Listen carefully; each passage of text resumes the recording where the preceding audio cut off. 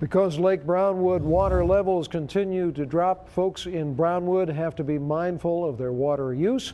A local restaurant is doing their part, and Brownwood reporter Sheena Stout has this story. Steve's Market and Deli reuse and recycle most anything they can, with water being their main focus. And one way they are planning to conserve water just may surprise you.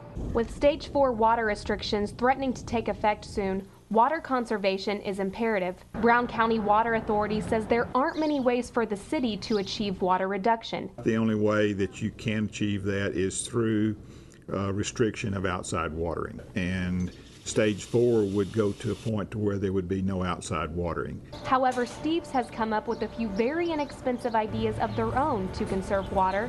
They've created drought-tolerant flowers out of old Coke bottles for decoration. And we're also capturing water from our air conditioners, condensation, using that to wash clothes and also to supplement the water for the plants outside. One unique way Steve's is reducing water is by purchasing a toilet lid sink. It basically is a sink that's been constructed to fit on the top of your toilet tank.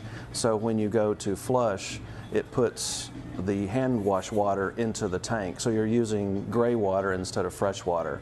And Steve's actually bought 2 toilet lid sinks, and one of them will be raffled off to a lucky customer within the next couple of weeks. In Brownwood, I'm Sheena Stout, K-Texas News.